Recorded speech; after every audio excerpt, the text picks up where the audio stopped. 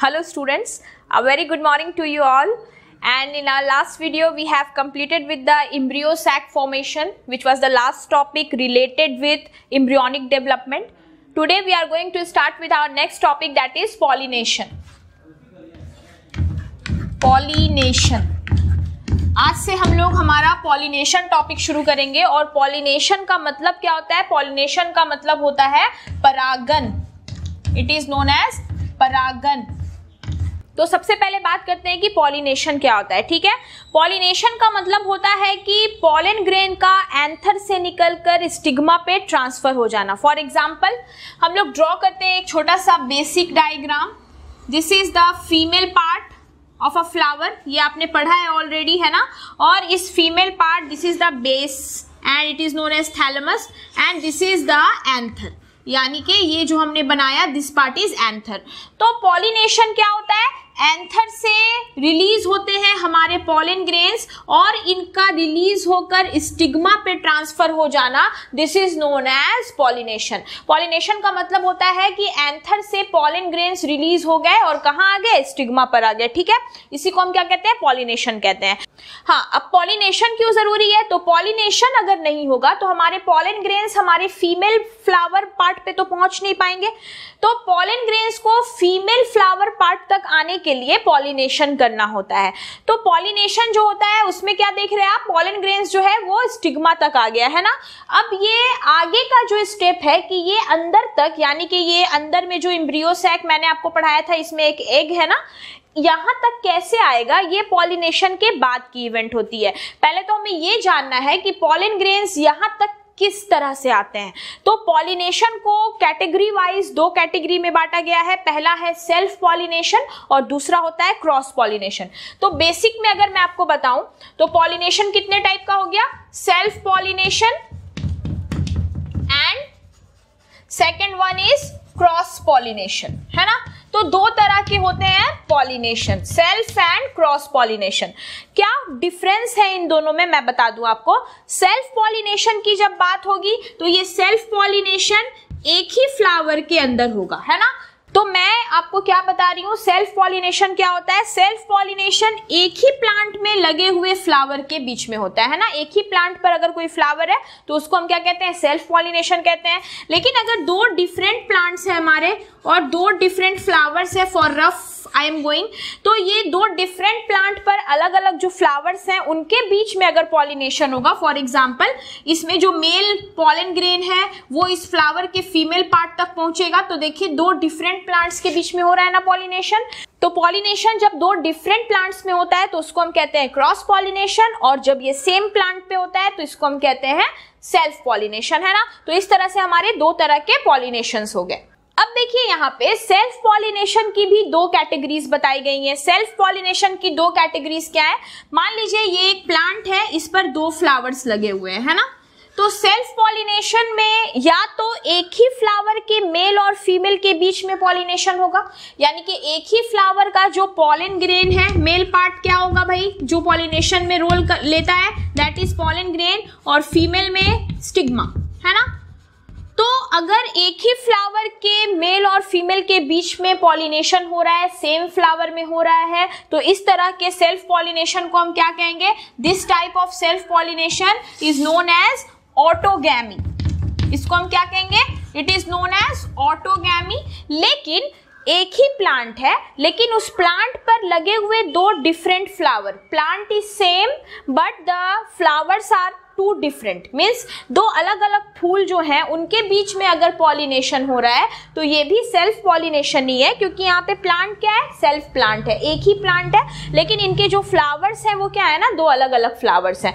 तो एक ही प्लांट के दो अलग अलग फ्लावर्स के बीच में अगर पॉलिनेशन होगा, फॉर एग्जाम्पल इसमें अगर एक फीमेल पार्ट लेते हैं और ये मेल से निकलने वाला पॉलन ग्रेन इस फीमेल पार्ट तक पहुंच गया, तो इस तरह के सेल्फ पॉलिनेशन को हम कहते हैं टोनोगैमी। This is known as टोनोगैमी।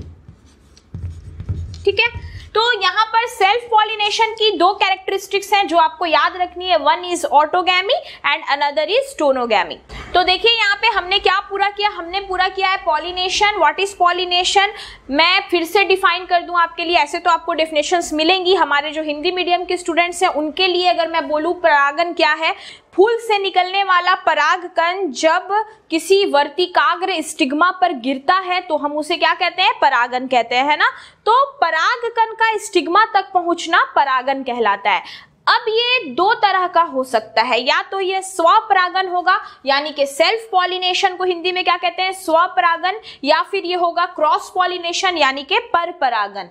तो स्व का मतलब ही होता है सेल्फ, यानी कि अपने ही पौधे पे लगे हुए फूलों के बीच में होने वाला जो परागन होता है, एक ही पौधे पर जो फूल है उनमें जो परागन होता है उसे हम क्या कहते हैं, सेल्फ पॉलिनेशन या फिर स्वपरागन। और जहां क्रॉस पॉलिनेशन की बात होगी तो वहां पर टू डिफरेंट प्लांट्स यानी कि दो अलग अलग पौधों पे लगे हुए फूलों के बीच में अगर परागन होगा तो उसे हम क्या कहेंगे, परपरागन कहते हैं, ठीक है। अब उसी तरह से ऑटोगैमी और टोनोगैमी, इन दोनों का फर्क मैंने आपको बता दिया। ऑटोगैमी में एक ही फ्लावर के मेल और फीमेल के बीच में पॉलिनेशन होगा, लेकिन टोनोगैमी में एक पौधे पे लगे हुए दो डिफरेंट फ्लावर्स के बीच में क्या होगा, पॉलिनेशन होगा, है ना। तो ये ऑटोगैमी और टोनोगैमी किसका टाइप्स हो गया, सेल्फ पॉलिनेशन का टाइप्स हो गया। और हमारे क्रॉस पॉलिनेशन जो होते हैं ये दो डिफरेंट पौधे में लगे हुए फ्लावर्स के बीच में होते हैं। तो इस तरह से कंप्लीट हुआ हमारा ये बेसिक। अब आपको चाहिए होगा एक प्रॉपर डेफिनेशन कि पॉलिनेशन क्या है, उसको डिफाइन करते हैं और उसके टाइप्स को भी डिफाइन करते हैं, फिर बढ़ेंगे आगे।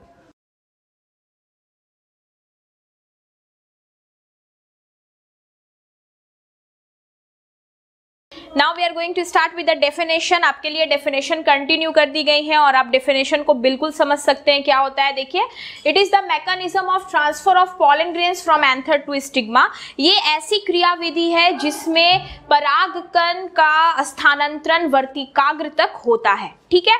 अगली लाइन देखिए क्या है, it is found only in gymnosperms and angiosperms. यह केवल जिम्नोस्पर्म्स और एंजियोस्पर्म्स में देखा जाता है। एंजियोस्पर्म्स तो फ्लावरिंग होते ही हैं, तो ये इन दो ही पौधों की प्रजाति है जिनमें परागन देखा जाता है, ठीक है। अब देखिए टाइप्स की बात करें तो टाइप्स हमारा दो हो गया, सेल्फ पॉलिनेशन। सेल्फ पॉलिनेशन को हिंदी में क्या कहते हैं, दैट इज नोन एज स्वपरागन, ठीक है। इसके लिए आप एक टर्म लिख लोगे, दैट इज स्वपरागन। क्रॉस पॉलिनेशन के लिए आप लिखेंगे परपरागन, इट इज नोन एज परपरागन। तो हमारे स्वपरागन और परपरागन ये दो तरह के होते हैं हमारा परागन यानी कि पॉलिनेशन। तो सेल्फ पॉलिनेशन की डेफिनेशन पढ़ते हैं, transfer of pollen grain from anther to stigma of flower of same plant, यानी कि सेम प्लांट हो उसके फूल के बीच में अगर परागन हो रहा है तो इसी को हम क्या कहते हैं, स्वपरागन कहते हैं। लेकिन क्रॉस पॉलिनेशन देखिए, transfer of pollen grain from anther to stigma of different flower, दो अलग फूलों के बीच में अगर परागन हो रहा है तो उसको हम कहते हैं परपरागन यानी कि क्रॉस पॉलिनेशन। ठीक उसी तरह से सेल्फ पॉलिनेशन के लिए आपको दो अलग अलग पार्ट्स बताए गए थे, ऑटोगैमी और टोनोगैमी। देखिए यहाँ पे क्या है, ऑटोगैमी सेम फ्लावर के बीच में होगा पॉलिनेशन, लेकिन टोनोगैमी में क्या होगा, डिफरेंट फ्लावर्स के बीच में होगा पॉलिनेशन, लेकिन प्लांट सेम होना चाहिए, यानी कि एक ही पेड़ पर दो फूल जो लगे हैं उनके बीच में ही ये होना चाहिए, कोई यहाँ पे दूसरे पौधे की बात नहीं होगी। फ्लावर दो होंगे चलेगा, लेकिन पौधा क्या होना चाहिए, कॉमन पौधा होना चाहिए, हमारा प्लांट कॉमन होना चाहिए। तो ये था बेसिक। अब मैं आपको आगे बता दूं कि आगे के टॉपिक में हमें अडेप्टेशन पढ़ना है कि अगर सेल्फ पॉलिनेशन होना है तो फ्लावर्स में क्या क्या स्पेशलिटी होनी चाहिए जिससे सेल्फ पॉलिनेशन आसानी से हो सके, कोई डिस्टरबेंस ना हो, है ना। तो सेल्फ पॉलिनेशन होने के लिए, स्वपरागन होने के लिए फूलों में पाए जाने वाले अडेप्टेशन और उनकी अनुकूलता के बारे में हम बात करेंगे कि हमारे फ्लावर्स में क्या फीचर्स होना चाहिए जिससे उनमें सेल्फ पॉलिनेशन आसानी से हो जाए। तो चलिए आगे बढ़ते हैं, that is adaptation for self pollination in a flower. Let's have a look. तो हमारी अगली टॉपिक क्या है, हमारी अगली टॉपिक है, we are going for our next topic, that is adaptation. Adaptation for self pollination, है ना। सेल्फ पॉलिनेशन के लिए क्या अडेप्टेशन होनी चाहिए, ये है हमारी अगली टॉपिक, यानी कि स्वपरागन के लिए अनुकूलता। स्वपरागन जो है उसकी अनुकूलता कैसे मेंटेन हो सके, इसके लिए हमें दो तरह का अडेप्टेशन मेनली बताया गया है। हमारे दो तरह के अडेप्टेशन क्या होंगी, देखिए एक अडेप्टेशन है जिसको हम कहते हैं होमोगैमी, और दूसरी जो मेन अडेप्टेशन है इसको हम कहते हैं क्लिस्टोगैमी। ठीक है, तो हमारे दो तरह के मेन अडेप्टेशन है जो फूल में होंगे तो ही क्या होना पॉसिबल है, सेल्फ पॉलिनेशन। ठीक है, तो देखिए होमोगैमी का मतलब क्या होता है, होमोगैमी का मतलब होता है समयुग्मकता, है ना। समयुग्मकता का मतलब होता क्या है, देखिए तो आपको पता है कि पॉलिनेशन होने के लिए जो मेल गैमेट है वो क्या है, पॉलन ग्रेन है। इसको कहाँ पहुंचना है भाई, इसको पहुंचना है स्टिग्मा तक, है ना। और ये दोनों के बीच में जब ये पॉलन ग्रेन ट्रांसफर हो जाएगा स्टिग्मा तक तो हम इसको पॉलिनेशन कहते हैं, ये आप जानते हैं। तो पॉलन ग्रेन और स्टिग्मा इन दोनों को एक समय पर रेडी रहना पड़ेगा तो ही जाके सेल्फ पॉलिनेशन होगा। मेरे कहने का मतलब ये है कि इन दोनों का जो मैच्योरिटी है, इन दोनों का जो विकास है वो सही समय पर हो जाना चाहिए। फॉर एग्जाम्पल, अगर हमारा पॉलन ग्रेन मैच्योर हो चुका है और वो पॉलिनेशन के लिए रेडी है, लेकिन अगर स्टिग्मा इमैच्योर है और वो पॉलिनेशन के लिए रेडी नहीं है तो हमारा पॉलन ग्रेन क्या होगा, वेस्ट हो जाएगा। मतलब पॉलिनेशन की जो टाइम है वो क्या होगी, वेस्ट हो जाएगी। तो होमोगैमी का मतलब होता है कि एक ही समय पर ये दोनों क्या हो जाए, मैच्योर हो जाए, एक ही समय पर ये दोनों तैयार हो जाए ताकि पॉलिनेशन जो है वो आसानी से हो सके। तो एक ही समय पर हमारे पॉलन ग्रेन और स्टिग्मा का विकसित हो जाना क्या कहलाता है, होमोगैमी कहलाता है। तो यहाँ पर मतलब क्या है कहने का, पॉलन ग्रेन स्टैमेन का पार्ट है, स्टैमेन जो होता है वो मेल पार्ट होता है, उसी के जरिए पॉलन ग्रेन तैयार किया जाता है, और हमारी स्टिग्मा जो है वो कार्पेल का पार्ट है ना। तो कहने का मतलब ये है कि होमोगैमी ये कहता है कि हमारे स्टैमेन, देखिए यहाँ पे पॉलन ग्रेन किससे जुड़ा हुआ स्ट्रक्चर है, स्टैमेन से, और स्टिग्मा किससे जुड़ी हुई रचना है, कार्पेल से। तो हमारे जो स्टैमेन और कार्पेल है वो एक ही समय पर डेवलप हो जाए ताकि उनके बीच में पॉलिनेशन हो सके, इसलिए हम इस इवेंट को क्या कहते हैं, होमोगैमी कहते हैं। ठीक है, तो this is known as homogamy. और हम बात करते हैं अब क्लिस्टोगैमी की।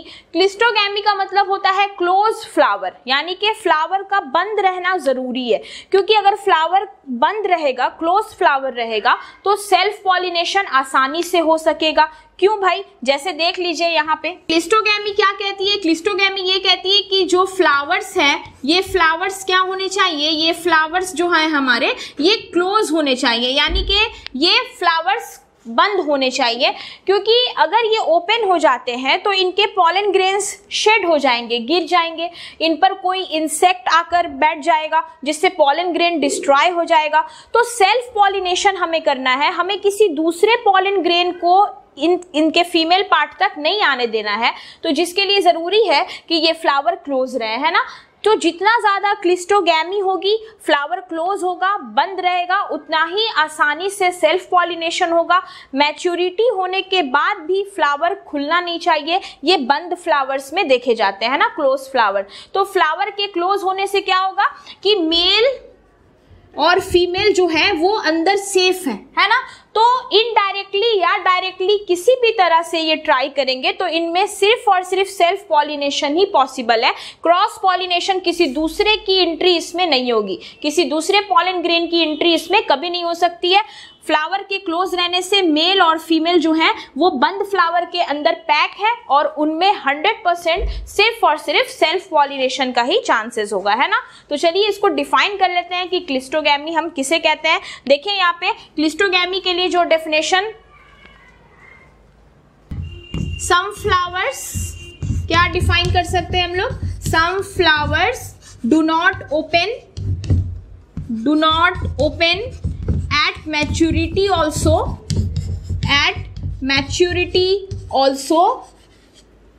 then it is called cleistogamy.